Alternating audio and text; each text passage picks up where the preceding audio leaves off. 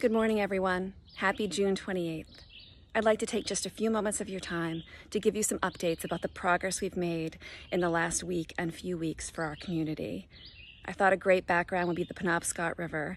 It's a beautiful, beautiful place to be on a gorgeous trail. As you can also tell, there are quite a few mosquitoes, so I may talk a bit quickly this morning. First, I'd like to welcome back many staff.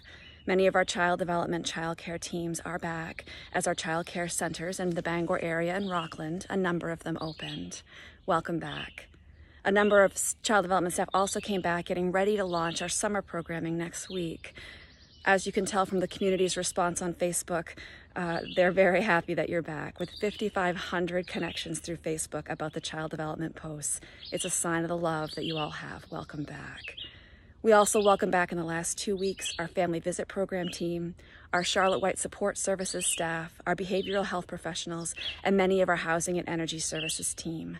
These folks need to come back to provide direct face-to-face services because of the need for the community. This is amazing progress, and we are very thankful you're back to deliver safe, supportive services. Starting Friday of this week, we also have begun giving out bus passes for the Community Connector and tickets.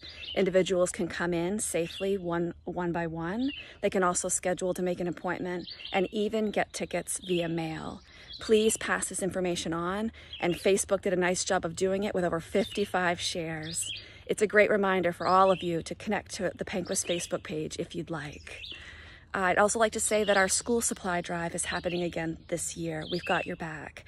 Now, our team connected with all of our local schools to ask what they think they should be planning for, given the uncertainty of the fall. And what all of our districts said is, regardless of all students being back at school, or it being a combination of home and school, or all folks being at home, it's really important that students have the supplies they need. Hi, another hiker.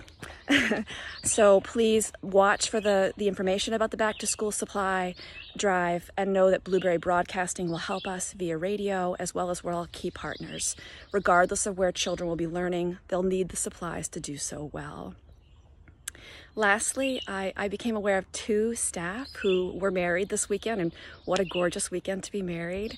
Ashley Jenkins, now Ashley Fickett, and Janice Reynolds, now Janice Hutchinson. Congratulations on your weddings. We're so happy for you. Thank you all for being patient and understanding during this time. We are making progress, and we're continuing to be as cautious and thoughtful as we can to make sure that with the uncertainty in front of us, we will be here to support the community. And that means that sometimes we have to move slowly and be really careful with both funding as well as to the decisions we're making to ensure that we are here for those who need us. Please remember how much you're appreciated and that our thoughts are with you. I hope you have a wonderful week.